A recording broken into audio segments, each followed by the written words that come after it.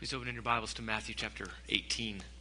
Matthew 18, and if you stand, I'll be reading verses 21 through 35 as we again and really continually look at this incredible parable of forgiveness that reminds us of what was done for us even during this Christmas season. And I pray that your hearts will be strengthened and yet also challenged at the challenge that Jesus gives to us, that we are to forgive our brother from our heart. Matthew 18, verse 21, Then Peter came and said to him, Lord, how often shall my brother sin against me and I forgive him? Up to 7 times. Jesus said to him, I do not say to you up to 7 times, but up to 70 times 7. For this reason the kingdom of heaven may be compared to a king who wished to settle accounts with his slaves. When he had begun to settle them, one who owed him 10,000 talents was brought to him. But since he did not have the means to repay, the Lord commanded him to be sold, along with his wife and children and all that he had, in repayment to be made. So the slave fell to the ground and prostrated himself before him, saying, Have patience with me, and I will repay you everything. And the Lord of that slave felt compassion and released him and forgave him the debt. But that slave went out and found one of his fellow slaves who owed him 100 denarii, and he seized him and began to choke him, saying, Pay back what you owe.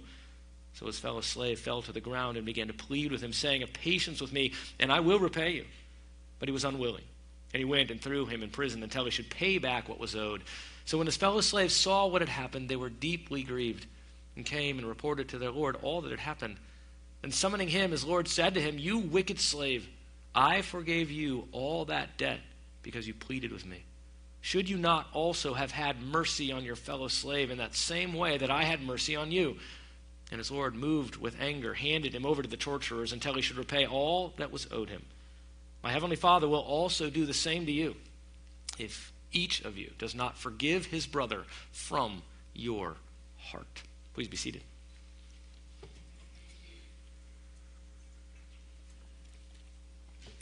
In this particular time of year, the world is looking for a little peace, a little comfort, a little hope. They try to find it in perhaps the bustle of the season and the emotionality, the emotions of the season, trying to stir those up in a variety of ways. And of course, ever increasingly, they've separated any thought of Christ from what the season is all about. And again, I want to remind you this morning that only people who ought to be rejoicing in this season are Christians. There is no joy for those who do not know Christ. None. In fact, this season should only remind them of the fact that they are condemned. The fact that they are under the wrath of God. The fact that Jesus had to come was the reason that he came was because we needed forgiveness, because we were rightfully condemned to eternal hell. And for us to pretend along with the world or to somehow to foster that false feeling in them really does them an injustice. First of all, let's join hands and sing and try to be happy and wish that the world would somehow not, bother us during this time, and maybe would just, parrot words with us or say along with us that they love Jesus when they don't. Really just reveals, I think, a bit of our own laziness of heart when it comes to sharing the gospel. And so, while I long for you to have a joyful Christmas time, while I long for you to rejoice and love what the Lord has done for you, I also want us to be very careful that we don't kind of circle the wagons and rally around our family and perhaps even rally around our church and forget a world that is dying, the world that Jesus came to save. And so while you do all of those things, might your heart break for a world that is not forgiven because they have not sought that repentance. They have not recognized their need. You have. The Lord is gracious to you. And so we ought to rejoice. In fact, repentance and forgiveness ought to be the lifeblood of our relationships in this fallen world. Because we sin against one another regularly, we must become experts at seeking repentance and at extending forgiveness. This requires a continual development of a kind and tender heart towards one another, the very heart of God. This in turn requires great meekness. Arrogant people are not known for their tender-heartedness. Thus, we once again come back to humility. When we recognize our sinful, condemned state before a holy God, and thus are grateful for his grace and his mercy and his forgiveness in Christ, we can more easily and consistently extend forgiveness to others because our pride is not getting in the way. And make no mistake, the Lord will do whatever is necessary to humble us so that we might be able to forgive. So what we'll see this morning again is that Jesus is the King, to whom we humbly bend the knee in repentant thankfulness, and through whom we are empowered for tender-hearted forgiveness of others. Jesus is the King. to whom we humbly bend the knee in repentant thankfulness, and through whom we are empowered for tender-hearted forgiveness of others. When we humbly bend the knee to Christ, we are quick to forgive others. Now in Matthew 18, it's all about humility. Yes, church discipline is mentioned here, of course, but only in light of the humility necessary to even enter into the kingdom, the humility necessary to be the greatest in the kingdom. We need to be humble so that we might live properly within the kingdom. And even when we get to verse 15, when we're talking about church discipline, it's all about being the humility necessary to confront sin properly. Again, arrogant people do not confront sin well. They do it harshly. They do it angrily. They do it with hypocrisy. So we must be bathed in humility if we're even going to confront sin, if we're going to recognize sin, because so often the things that we consider to be sins against us are simply things that bother us, they irritate us, they hurt our egos. They aren't even necessarily sins against a holy God. So confronting sin in the church requires tremendous humility. And then, of course, forgiving sin in the church requires humility as well. Every part of this requires us to remember who we are. And from where we have been, from that which we have been saved, that we've been saved from the eternal wrath of God that we fully deserved. So we come to verse 21 where Peter asks, Lord, how often shall I forgive my brother? And it's almost as though this is incredible. How am I going to do this? If we confront sin and if people repent of that sin, then how can I continually forgive them over and over? And how often should I do that? He's already trying to kind of set up a boundary for forgiveness, but Jesus doesn't set one up. God does not have a boundary on forgiveness, and aren't you thankful for that? Aren't you thankful that he does not say, this far and no farther, I'll forgive you up to this point, but you're done after that, because we would all be done. We would all be finished. And so Jesus says, no, I don't say to you 7 times. I say to you 70 times 7. I say to you an infinite amount. I say to you that forgiveness knows no limit, because the heart of God, in love of his people and in desire to forgive them and in the sufficient merit of Christ, it knows no limit. Think of it this way. When you choose to not forgive when you say, I'm not going to forgive you, you are limiting the merit of Jesus. That's essentially what you're saying. Jesus could forgive, and he could forgive infinitely, but I can't, and I won't. And so Jesus really makes a stunning application to the parable that he then provides of this slave who was forgiven an infinite debt, essentially, and then refuses to forgive others. And he says, this is what you must do. And in fact, God responds very strongly to those who do not forgive. Yes, he responds strongly to those who don't repent. In fact, so strongly that they're to be set outside the church if they're believers in the church and they refuse to repent. That's strong. And yet, it's equally strong for those who would refuse to forgive those who have repented, and those who would refuse, as we will see, to forgive in their hearts, really, of any sin against them. And we've been working our way through the aspects of forgiveness then, more the practical nature of it, as it flows out of the theology of forgiveness, because this is an area that we wrestle with. We're not experts at forgiveness, and we ought to be. If there's anything we ought to be good at, it ought to be forgiving. And we can spend so much time, we've got to make sure our service is just right, and our sound is just right, and our building is just right, and our stuff is just right, and our communication is just right, and our emails are fine, and our tweets are fine, and all that is fine. How about forgiveness? Are you an expert? Do you forgive quickly? Do you forgive completely? Is it your heart to forgive at all times, longing to extend that? Do you know the nuances of forgiveness? Someone continues to sin, so what do you do? You're wrestling with a hard heart, so what do you do? We ought to know all of these things, and we ought to practice them over and over, which is why we're spending so much time on it, because we're just not good at it. And we as Christians are called to be really, really good. In fact, we are called to be as good as our Savior, who is perfect in his infinite forgiveness. So, on the basis of the theology, so if you're under outline, forgiving as God in Christ is forgiven. Remember, we went to Ephesians 4:32. Where Paul says, be kind to one another, tender-hearted, forgiving one another, just as God in Christ has forgiven you. And that, of course, is the basis for everything. God the Father's longing to forgive and his ability to forgive on the basis of the person and work of Christ. Remember that this is a once-for-all work that Christ accomplished, and it is for every believer. Every believer has been fully forgiven in Christ, and that is our glory and our joy. Remember, all forgiveness points us back to Christ. And one of the reasons, the primary reason that we love to forgive is because we love to look like our Savior. We love to exalt our Savior. We love to love our Savior. And forgiveness is one of the primary ways that we do that. So it's all about Christ. It's all about our love of him. And again, one who does not forgive well does not love Christ well. That's the issue.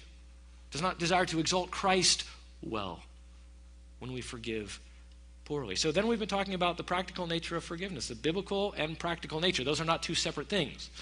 Biblical and practical are the same thing because the Bible does not tell us to do things that we cannot do, and does not ask us to go to the depths in areas where we are not given strength. We have the strength to forgive. Remember, in talking about forgiveness, there's two aspects of forgiveness.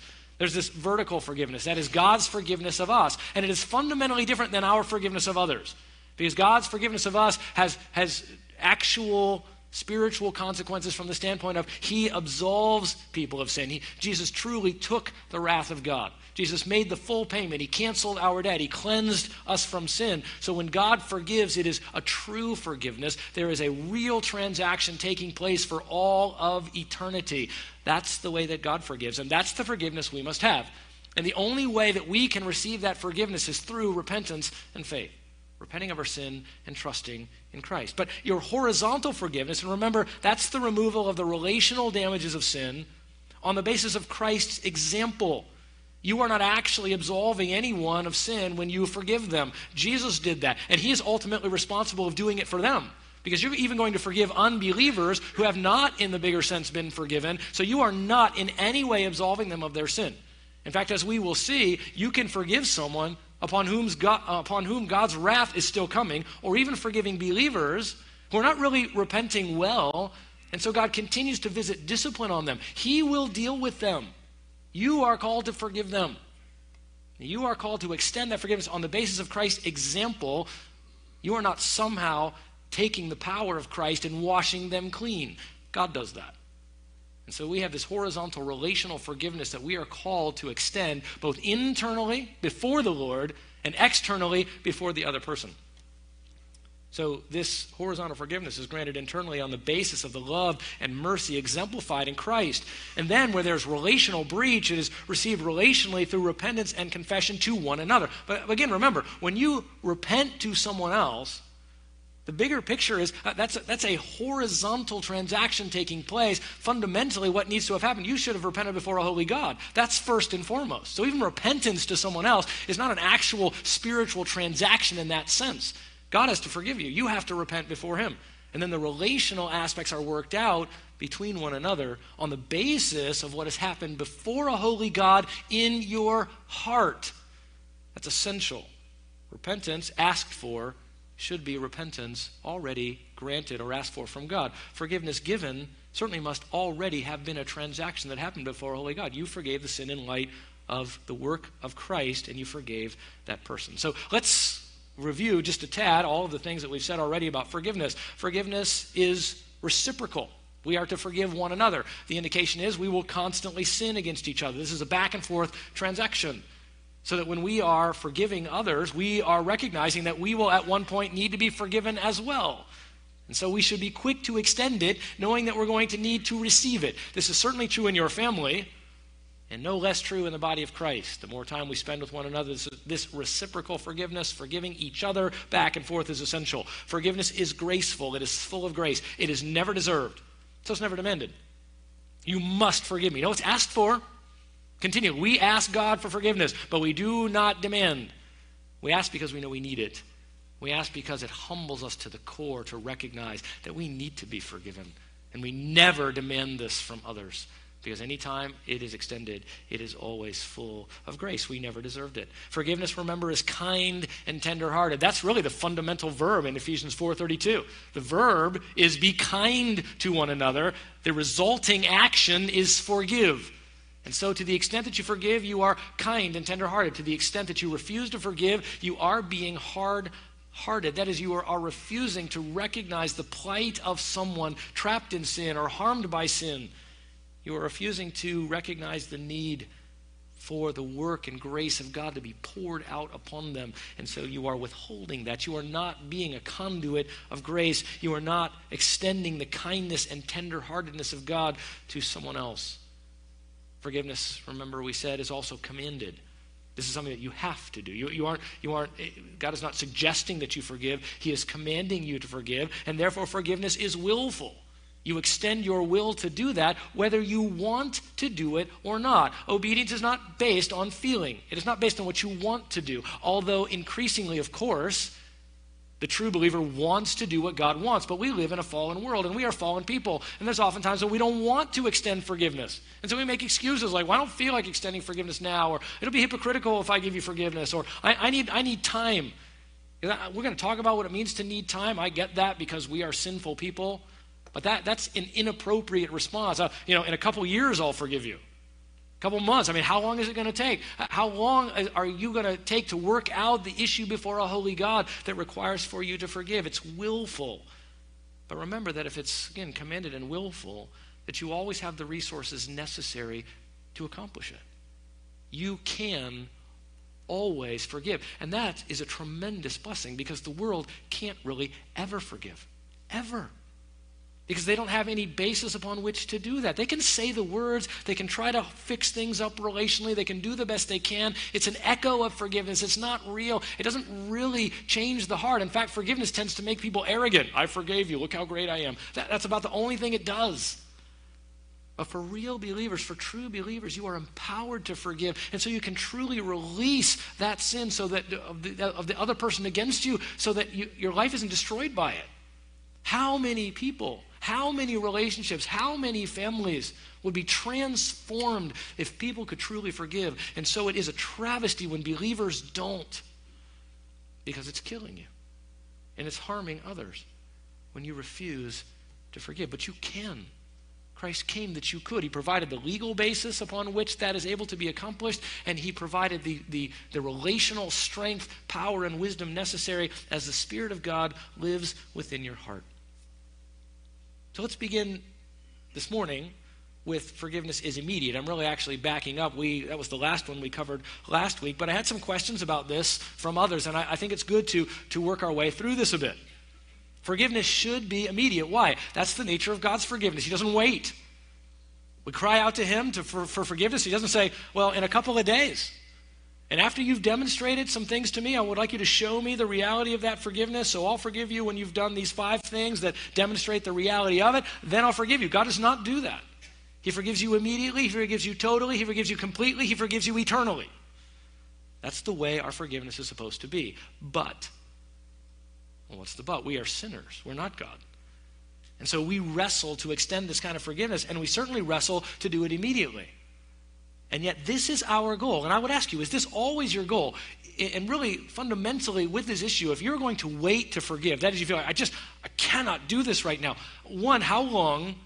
And 2, is it when you say that your goal to pursue forgiveness before the Lord as your primary work until such time as you grant that forgiveness? Until such time you say, well, now I'm ready. And again, I would ask you, at what point are you ready? When you feel like it? What has to change in the situation for you to forgive? And here's the real danger of a belief that says, until someone comes and apologizes to me, I cannot biblically forgive, and I will not do so, because they may never come. And so what are you going to do with that in your heart? How long?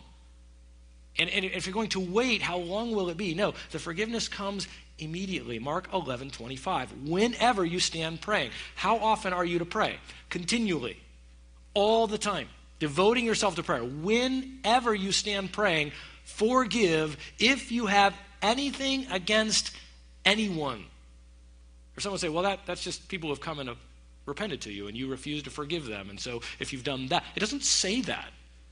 It says, if you have anything against anyone, that is sins, whether they have confessed them to you or not, whether they've repented for them or not, if someone has sinned against you and that is, you are harboring that in your heart, you are holding that against them, every time you pray, you are to forgive. And so if you're going to wait to forgive, you're going to have to wait to pray. And if you wait to pray, you are in serious trouble, because prayer is the lifeblood of every believer. It is our very breathing. And if you cannot pray, then you cannot access God. Your relationship with God is severely restricted, and your ability to serve and honor God is harmed And so your prayer needs to be continually then, Lord, I must forgive. Help me forgive. Please, I choose to forgive. So that's all you're praying about until such time as you extend that forgiveness. There's nothing else to say because God isn't hearing you. It's like a husband who refuses to forgive or love his wife, and he's praying to the Lord all these things that he wants. And the Bible says in 1 Peter, look, if you don't live with your wife in an understanding way, your prayers are hindered. You can pray till you're blue in the face, and God is saying, love your wife. In fact, the only prayer you ought to be praying is, help me love my wife in an understanding way. And when you do that, then God will be responding to you. I understand that he hears you in the bigger sense. Don't outlogic yourself here. I understand that in the bigger sense, even God has forgiven you of your sins for all of eternity. But I also understand that in a relational, moment-by-moment, actual way, when you aren't forgiving, he's not hearing your prayers from the standpoint he's not actively working to answer them. That's a devastating thought for the believer. So when you stand praying, forgive. It's to be immediate. As we said, you're not a hypocrite if you forgive when you don't feel like it, because that's actually true maturity. Increasingly, you want your feelings to match with what you ought to do, but you can't force that to happen. And that won't happen really fully until we're in heaven. Won't it be a delightful thing in heaven when your feelings work perfectly? And you will always rejoice in the right thing. And you will always have a proper, full-out passion for Christ. But that doesn't happen now, and so we choose to do it when we don't feel like it. And yet, it has to be done by faith. See, it would be hypocritical if you are doing it on the basis of, well, I'm just going to do, I was told to do this, I'm just going to do this, has nothing to do with God really, I'm just going to, make this happen. Well, that's not real forgiveness. It's by faith. Lord, I trust you. I know that this is what you want me to do. I believe you. I love you. I want to exalt you. And that's by faith. You're not feeling that at the moment. The person has harmed you. It's difficult. It's the 50th. It's the 100th. It's the 500th time that they've done this. I don't know. I'm not feeling this at all. And God, I'm not feeling much love for you right now either, because I'm getting harmed by this every single time. And I'm wondering why you're letting this happen. Right? That's what keeps us from forgiving. We're angry at the Lord oftentimes. We're angry at the other person, and so we don't want to forgive. A love of God and love of others is devoid in our hearts. That's the problem. And yet, are you going to wait until the feeling returns? Or are you going to wait until God changes the circumstance so you can then forgive? That's what we want to do. God, when you make things better, I'll forgive. When that person responds to me, I'll forgive. When I feel better, I'll forgive. It is on the basis of faith that we forgive. And it's really on the basis of faith that we love. I know you. I know who you are. I know what you've done. I don't see you, says 1 Peter chapter 1. But I believe in you. And because I believe in you, I love you. And I love you on the basis of faith. And I forgive on the basis of faith. Because that transforms everything. Everything you do is by faith. There may or may not be feelings. You are to have affections towards God. But those affections do not always result in the proper feelings. They're not the same. An affection after God, a desire for him, does not properly express itself through our feelings. Otherwise, we would always be joyful, because every Christian has affections after Jesus, or they're not Christians. Every believer has a heart that loves Jesus because the Spirit of God lives inside of them, and he loves Jesus. You cannot quell a love for Jesus in the heart of a true believer because the Spirit of God lives there, but it flows through broken feelings. That affection does not flow properly because we're sinful. Neither does your forgiveness then. And so it is by faith. That should release you. Faith is not fake. Faith is real, a real object based on a real desire in the heart to express those things to the Lord. And so we forgive immediately because we forgive by faith. And where and when can we not access God by faith? Never. Never. I hope you just rejoice in that. You don't have to wait for anything. Faith accesses the Father continually, and there is no waiting period. Now, what if you are still saying, I'm just not ready? You can't force me to do this. I can't. I understand that. Let's talk about a couple of things. It's legitimate to have that wrestle because we are sinful people who struggle to have kind, tender hearts. And admittedly, and additionally, the sins committed against us can be very grievous, very. The biblical issue is very serious. We must forgive, so we must devote our time and prayer and spiritual energy towards forgiving, and it needs to come as soon as possible. And as I've said, it really needs to be the only thing we're devoting ourselves to until such time as we forgive. That will shorten the amount of time. If you're doing nothing else except seeking God that he would enable you to forgive, then you're going to need to forgive pretty quickly because you have other things to do. You need to care for your family, you need to go to work, you need to do these things. So if you're going to wait, it's not going to be able to be very long because you're going to have to devote every spiritual energy towards it. We are sinning, we're grieving God, we're harming others, and so we are called to forgive immediately. You see, forgiveness is really what? It's the flip side of repentance. So can you say to God, oh, I'm not ready to repent? Sorry, I'll work that up. In a little while, I'll be ready, and so you just need to wait.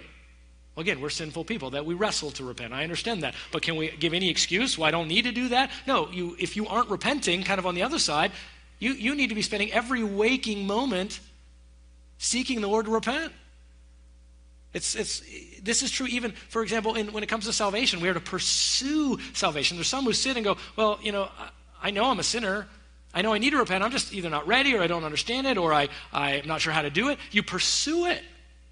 This is what you do. You run after God. Well, I'm an unbeliever. I can't do that. The Bible doesn't say that. The Bible says pursue God. The Bible says seek him. We seek the narrow gate. So even when it comes to an understanding of the first time forgiveness, we're seeking it. And first time repentance, it's the same for us. Whether we forgive or repent, we are to seek it until such time as it happens, and we're to set other things aside because we are being harmed and God is not hearing our prayers. Now, remember, the application here, you don't demand immediate forgiveness. We said that last week. So you're there, you've sinned against someone, and the sin is grievous, and you want it off your conscience, and you want it off the relationship, and so you come and ask for forgiveness, and maybe it was very sincere, but then they're wrestling to do so, and you're like, come on, I'm waiting. And we just had the sermon. Bring it on. As I said, be done. You're not repenting. You just want to get it off your conscience. You just want the relational thing to be done. So you ask your spouse or you ask your parents, are we fine? Have you forgiven me yet? Are we okay? Is it all right? It's not about actual forgiveness. It's just about you feeling better. If men and women would just solve this issue, particularly in marriages where you've repented or where something's gone wrong, it's just constant. Is it okay? Are we done yet? Are you? Why does your face look like that? Have you forgiven me? Well, why did you give me that look? Are you sure? Because you're just demanding something that is harming the relationship. You trust the Lord. If they're going to forgive you, you wait upon the Lord for them to do that, and you trust that they have, and you don't analyze every look they give you for the next 6 years. Have you really That's not up to you. And it would solve so many things if when we asked for forgiveness, it was because we recognized our desperate need and not because we wanted to somehow manipulate the situation so we just felt better about ourselves and about the marriage. Or about the sibling relationship, whatever it might be. Guys, it would solve a lot of problems. So you don't demand immediate forgiveness, but you don't sinfully retreat from extending forgiveness. Well, it's not time, I'm not ready, I can't do it yet, so I need time. Well, how much and how long? And how you always are expecting that you will come back as soon as possible, really before you do much of anything else. So you're saying, I'll forgive you when I'm ready, and then you're off doing the housework. I don't think so. You're on your knees before a holy God, seeking to cry out to him that you would choose to repent. You're not over watching TV. You're not walking out the door to work. You're going to have to truly. It's not.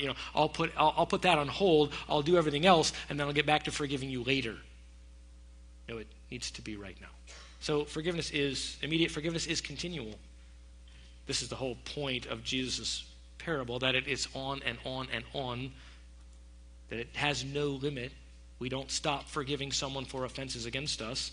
Luke 17:3, sister passage of this, be on your guard. If your brother sins, rebuke him. If he repents, forgive him. If he sins against you 7 times a day, not 7 times total, right? 7 times a day, and returns to you 7 times a day saying, I repent, you do what? You forgive him. And as I said before, that's not if and only if he returns that you forgive him. It certainly is when he returns and says, I repent, yes, I forgive you.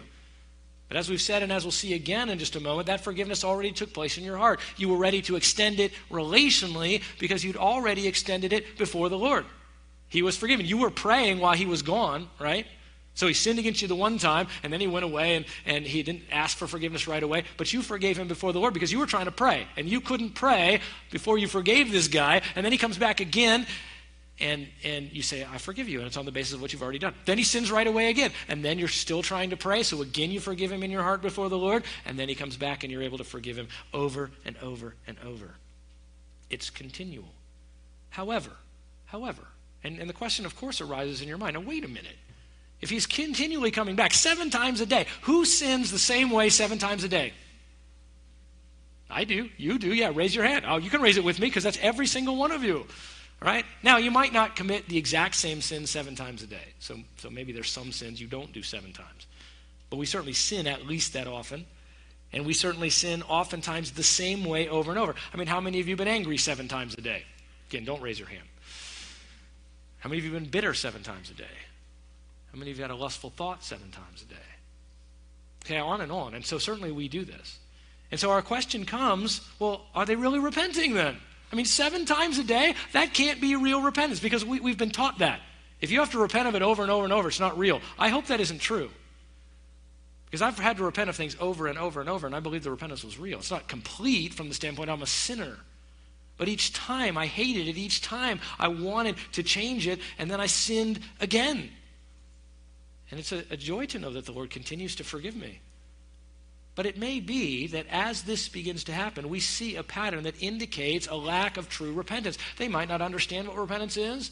They might be just verbalizing and just mouthing it because they know that that's what they're supposed to do. All of these things. So when that is true, I ask you, so then at some point, do you stop forgiving? So they come, you're pretty sure it isn't real. This is the 15th time, maybe in one day, and they come back, and you're like, Jesus said 7, so no. So I don't think that's real. And you start working them through, all right, let's understand why this doesn't appear to be real, because you keep coming back to me on the same thing. So I'm not sure you're dealing with this properly. But as you're doing that, are you refusing to forgive them until you think it's real? I mean, I ask you, how long are you going to do that? And what kind of heart are you going to have towards them if you are saying, well, I have no heart of forgiveness towards you. You just keep doing this thing. You're not really repentant. And I'm going to try to help you learn what it means to actually repent, even though I'm not forgiving you. So you're going to have to forgive in your heart anyway. There's never a time when you can say, well, I don't think it was real repentance, so I'm going to refuse to forgive you. Now, again, you might be saying to them, okay, I am forgiving you in my heart, certainly, and even relationally, I long for this relationship to be right. But what you need to understand is that as you keep doing this over and over, and as you demonstrate a lack of truly understanding what repentance is, our relationship is not being healed here. Right? I'm forgiving you, and I will continue to forgive you, but this relationship is not being healed because you're not repenting, or it doesn't seem that you are. So you can work through those things, and you can talk about that kind of thing, but you're going to have to continue to forgive. And you're not going to say, well, I'm sorry, it's just not real this time. Or maybe next time when I think it is, you're going to forgive each time. Even as you work them through what it means to truly repent. Because there's not caveats about this forgiveness. And how would you do that anyway? I'll forgive you when I think it's real. Well, how do you know? And so you continue to extend forgiveness. This will solve a lot of problems. Because the Lord isn't, hear me, the Lord is not holding you accountable to make them repent. And it isn't your forgiveness that somehow absolves them before God. If they aren't truly repentant, God will deal with it. You don't have to. Just extend forgiveness. They're asking for it. You extend it. I'm not saying you don't deal with things biblically. Look, I don't think that's real repentance. Let's work our way through it. It's still harmful. You don't seem to be changing. Let's do all of that. But God deals with them. Again, understand that your forgiveness is not absolution. You're not relieving them from the penalty of sin if they haven't really repented. You are simply seeking to make sure that that relationship stays open, and where the relational damage is being solved, and where you truly before the Lord are not in a sinful way holding something against them. If they are not actually repenting, who is coming for them? God is coming for them. It's a fascinating example in the Bible of David leaving Jerusalem, and when Absalom is coming to take his kingdom from him. And a man named Shammai, the household of Saul, comes out and begins to throw dust at David and to curse him. And Abishai, his kind of the bodyguard of David, says, look, should I just kill this dead dog? And he says, no.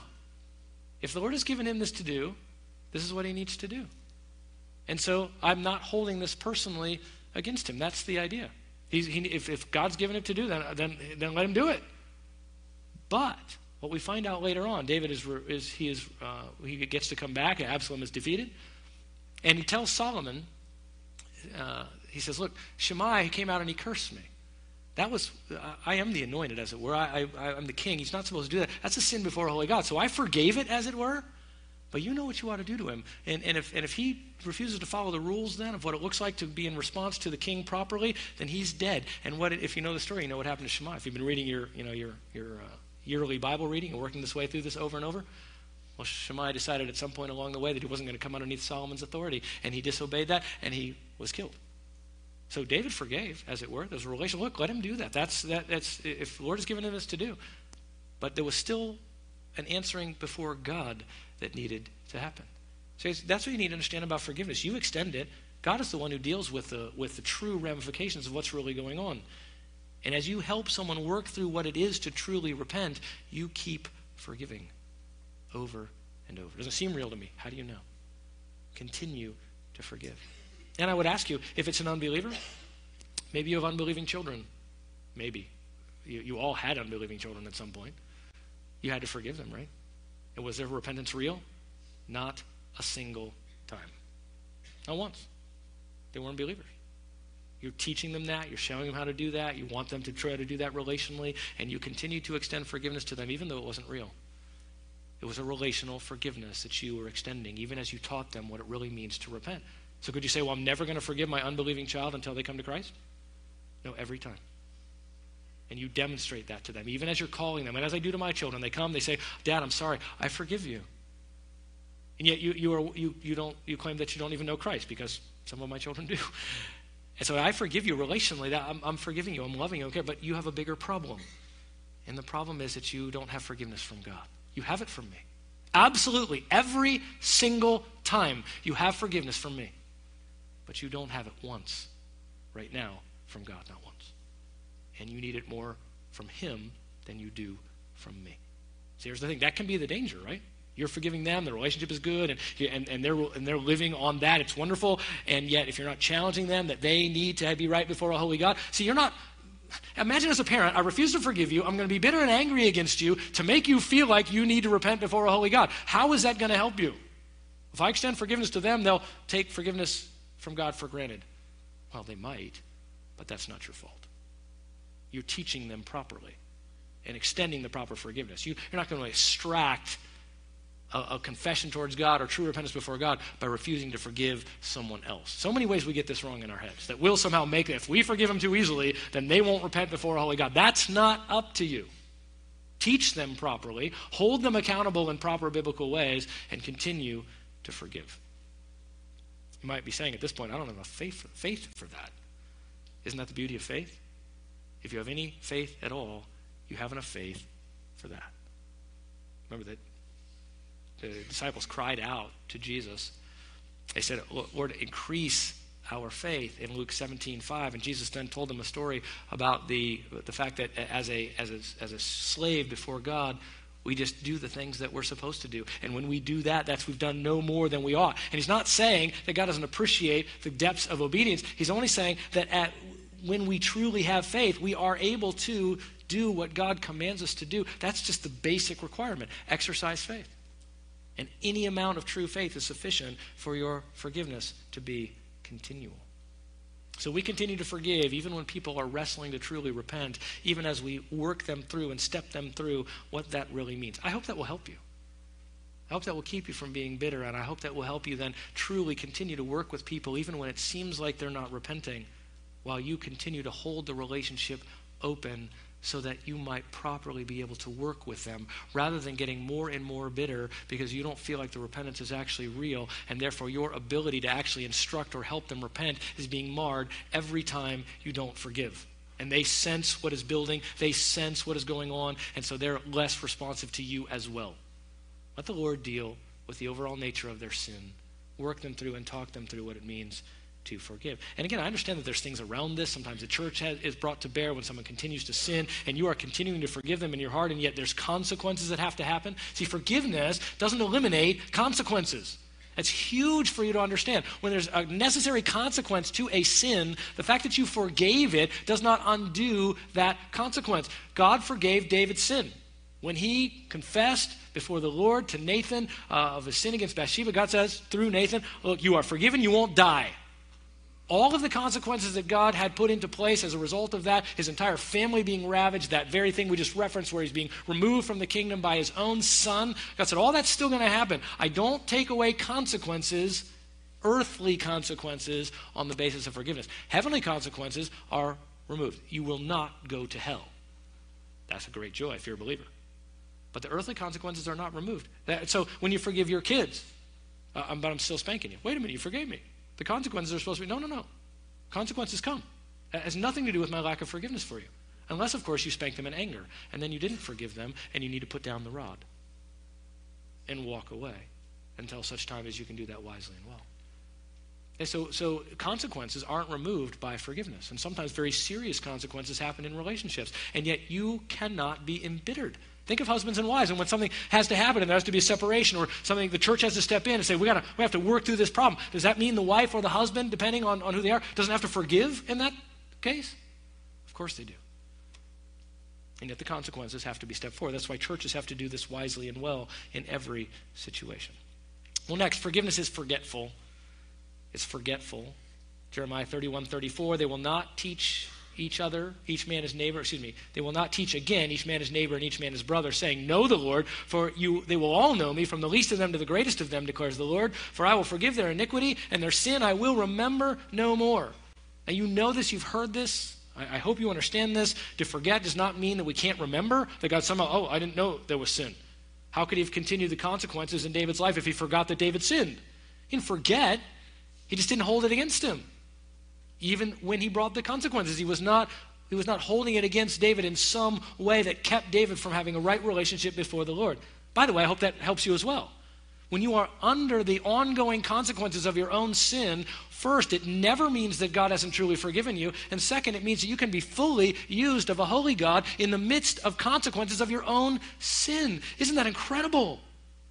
You're not earning your forgiveness from God. You're not getting back into plan A. Well, I blew it and I had this sin and so I've got these consequences so I can't serve God. Of course you can. Fully and totally and completely, as you have sought forgiveness, God has extended it to you, and regardless of the consequences, you press on being maximally used by God. Again, David is your example.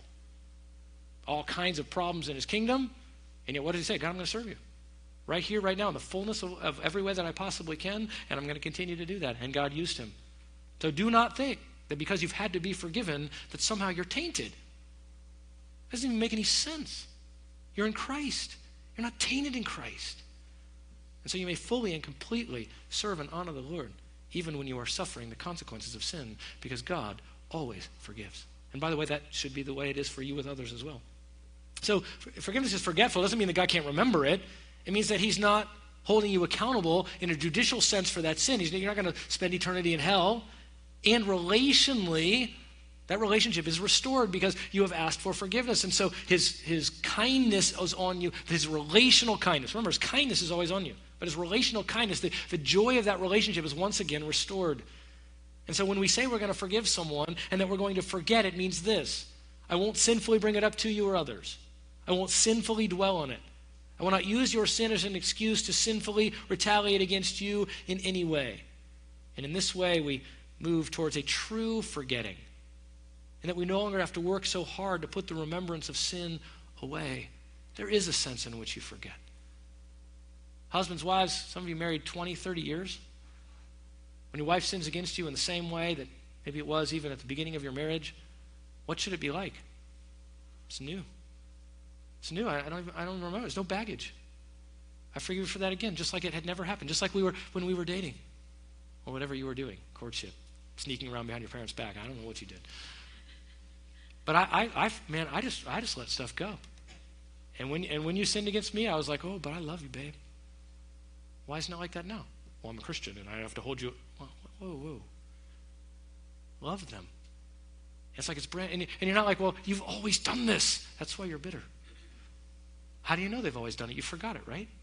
Right? You don't even know they've always done that because it's brand new. You keep making it. Not keep. First time. I'm not saying you don't deal with it. You're dealing with it. But you're forgiving and you're not holding it against them. It really works the same way with your kids as well. I know there's consequences. Let's see, why are they not allowed to? Oh yeah, they sin. I get that. And so that's the consequence. But there was no relational holdover. There wasn't, well, now there's that baggage you have to overcome because this is the 10th time you've stolen the switch from where it's supposed to be and played it in your bedroom. And so I'm not going to forgive you. Or I'm now angry at you, or now it's going to take extra work. No, my forgiveness is total, complete, and clear right now. Because as far as the sin goes, I don't remember that you did that. And I'm going to love you. Wouldn't it be incredible? Wouldn't your relationship be just released from all the stuff you think you got to hold? God will deal with their sin judicially if there's something missing. No one ever escapes out from underneath the hand of a holy God when it comes to his dealing with their sin. Vengeance is mine, saith the Lord. It's not yours. And when we refuse to forgive, that's what we're saying. Vengeance is mine. I'm going to hold it. And I'm going to have to extract this out of you. God knows what he's doing. Do what he says. And then, certainly, again, rightful consequences to discipline, all those sorts of things. But it's like the sin is new. No relational baggage ever. Now, again, I understand it's impossible for us at some levels. It's not impossible for God. And so can I just encourage you with that again? God does not accumulate the consequence or the relational consequences of your sin. There are none in that sense. When he forgives, it's total. And you're not piling up a whole line of bitterness, or it's harder for God to forgive you each time. It's total and complete because he actually, truly, in the right biblical way, forgot it. He's not lying to you. And if we could just mimic that aspect of God, if we would just live that out, guys, your lives would be free. Not worrying that you had to somehow hold that against someone or somehow keeping it piling up against them. You would be free. Forgiveness would free you. But understand that that's how it is if you're a believer between you and God. You're free. It's not accumulating. You don't have to beg him extra hard. You cry out to him, yes, in repentance. Well, that's the 5th time, God, so it's going to be a lot harder. Well, you ought to be looking in your heart, am I really repenting? I get that. You ought to be like, oh, Lord, I don't want to do that. But you don't have to somehow get a little bit more moxie, a little bit more effort, and so you can get a little bit more forgiven. Instantaneous, total, and complete every single time. We want to be like that. Forgiveness is restorational. Forgiveness is restorational. That is, it always desires that there would be a restoration to the relationship. And therefore, number 5, because forgiveness always desires restoration, forgiveness must be, I couldn't think of a better term, I should have, unilateral. Okay, unilateral. What does that mean? Forgiveness means between you and God first. Forgiving someone else starts with you forgiving them before God first. It's not something that has to have a transaction with another person first. I don't have time this morning to work through the theology of those that would hold that there has to be a personal transaction with someone who has sinned in order for you to forgive them. Okay, lots of people that you would respect and lots of people that I respect hold that position in biblical counseling and others. Stuart Scott, Wayne Mack. There's a series of people who hold that particular position. I think it has some fundamental flaws, and we don't have time to get into all of them. If you want to go back and get the lessons I did on Ephesians 4:32, I stepped through it in more detail. Not because I think there's something wrong with those guys, or really in one sense their view of forgiveness. I just think it falls short of what the Bible actually says. So they would say, look, until someone has actually confessed to you, you can't have actual forgiveness. It wouldn't just say the relationship can't be restored. It'd say you must not really forgive. Why? Because God only forgives you when you ask for his forgiveness. I have 2 issues with that. One, it is true that no person is judicially, eternally forgiven of their sin before a holy God unless they repent. That is absolutely true. But I ask you this. Once God has granted you that kind of forgiveness, does he ever overlook any of your sin? Think about it. Now, and again, in the bigger picture, no, because it was all taken in Christ. But do you sin daily? And do you confess every one of your sins to God? The answer is you do not. You cannot. And God continues to extend forgiveness to you, even when you don't ask in that sense. And although he says that you are responsible, you never get every sin. And so I do think there's this whole aspect of God's forgiveness of you, that although granted judicially and eternally in Christ, that there's a covering and an overlooking even of your ongoing sins, even as he cries out to you and tells you in Scripture that you need to repent to him. You don't confess every sin. You'd spend a whole lot of time trying to get that done. It's our desire. And I think he then takes your desire to confess the sins you know, and in a relational covering, relationally, he covers the rest. Now that is on the basis of Christ's sacrifice, But that's the kind of thing you mimic. That is the basis of Christ's sacrifice of true forgiveness. It is on that basis that you forgive someone else over and over and over, and you forgive them in your heart first, even before they come. And even if they don't confess every sin to you. So forgiveness is in our heart. We already saw that in Matthew 11:20 or Mark 11:25. Whenever you stand praying, forgive if you have anything against anyone, so that your Father who is in heaven will forgive you. This is the kind of forgiveness that covers sin. And again, it covers it on the basis, again, of what Christ has done. That is, we extend this kind of forgiveness to others because we know that God has ultimately forgiven us, and he will deal with them as they need to be dealt with, and we can and do then extend to them a forgiveness which says, I don't hold that against you in my heart. And those who say, look, there has to be a transaction. You can't forgive. They're essentially saying you can't forgive in your heart. That's not actual forgiveness. That's just a readiness to forgive. But my issue with that is the Bible doesn't call it anything else. There is no other term. You are called to forgive. Mark says forgive. Ephesians 4 says forgive. Colossians 3 says forgive. It's not be ready to forgive. It's not want to forgive. It's not wish to forgive. It's forgive. There's no other biblical term. It just means there's two ways to forgive. There's two transactions in forgiveness. One before God, complete, total, instantly. I forgive. And we do that on the basis of having been forgiven by Christ. And then there's the forgiveness of someone else. So this covering works like this. Proverbs 10:12. Hatred stirs up strife. Love covers all transgressions. Doesn't ignore them, but does not hold that transgression against that person on a one-to-one correspondence every time they do it. Proverbs 17:9. He who conceals a transgression seeks love. He who repeats a matter separates intimate friends. Proverbs 19:11, a man's discretion makes him slow to anger. It is his glory to overlook a transgression. Every time you're not coming after someone. If we were to Matthew 18 someone every time, because that's essentially what you have to do. If there has to be a transaction of forgiveness, and if someone doesn't repent before you can forgive them, then the next thing is what? 2 or 3. Then after 2 or 3, there's the church. And so every time someone doesn't repent of any sin, we put them out of the church. That is not the drive of Matthew 18. That is not the tone of the forgiveness asked for in Ephesians 4. It is less confrontational, not more. We only confront when we have to. When it's absolutely essential, when we've worked it through, no, this one has to be confronted because of the dangers. Well, I'll get to that maybe. I'm going to try to get there because we need to work our way through it. So there's a forgiveness that covers sin. 1 Peter 4:8, above all, keep fervent in your love for one another because love covers a multitude of sins. It does not demand a transaction of repentance for every sin. In effect, says MacArthur, a person who chooses to forgive resolves not to remember the offense, refuses to hold a grudge, relinquishes any claim on recompense, resists the temptation to brood or retaliate. The offended party simply bears the insult. The offense is set aside, lovingly covered for Christ's sake. Not lovingly covered just because, for Christ's sake. His work is the basis upon which you set aside that offense against you because of what you were forgiven. For petty and unintentional offenses, this is the proper and loving way to forgive unilaterally, without confrontation, without stirring up strife. Consider Romans 12. As far as it depends on you, be at peace with all men. So what if they're not at peace with you? What if they didn't confess to you? What if they didn't repent? What if they still view you as an enemy? What are you supposed to do? Continue to hate them? No, be at peace. You have to have forgiven to be at peace.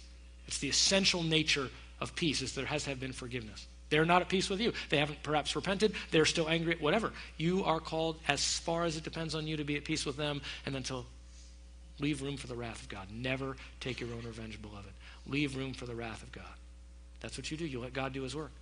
If your enemy is hungry, then you feed him. If he's thirsty, you give him a drink. For in doing so, you will heap burning coals upon his head. You've forgiven him. He's still angry at you, and yet you are then treating him with care and grace and kindness, all because you know God will deal with it judicially as he needs to, and you don't have to extract that from him by refusing to forgive. And as you do that, his conscience is activated, and he repents. That's how that works. Don't be overcome by evil, but overcome evil with good. You forgive in your heart, and you forgive instantly, and you forgive on the basis of the work of Christ for you, and you do not hold it against the other person. Again, MacArthur, this, I believe, is what Scripture refers to most often when it calls us to forgive one another, what I just described, this unilateral forgiveness. The heavy emphasis on forgiveness in Scripture is not meant to make us more confrontational, but quite the opposite. When Scripture calls us to have an attitude of forgiveness, the emphasis is always on long-suffering, patience, benevolence, forbearance, kindness, and mercy, not confrontation. It's not that we don't confront. But that's not instantly what we're looking for. And that's so important. I think that is what Jesus is teaching in Matthew 18. Yes, we confront sin. Peter's like, all right, I'm ready to confront sin. And if they don't forgive, we're just, No, really, our hearts, even as we confront sin, want to forgive and forgive and forgive and forgive. You might be asking, well, did Jesus demonstrate this? Well, yes, he did. You might remember when he was on the cross, what did he say? He said, Father, forgive them. For they don't know what they're doing, as it were. Was he absolving them of their sin in crucifying him? No. Was he demanding that God forgive, in one sense, every one of those who was there at the cross? No. He was expressing his heart to say, I don't hold this against them, as it were. Father, forgive them. And he was expressing that verbally so that we could hear it. That's the heart of God. Not one of them had said, Jesus, I'm sorry for putting you on the cross. Not one. And he said, Father, forgive them. Indicating what he had.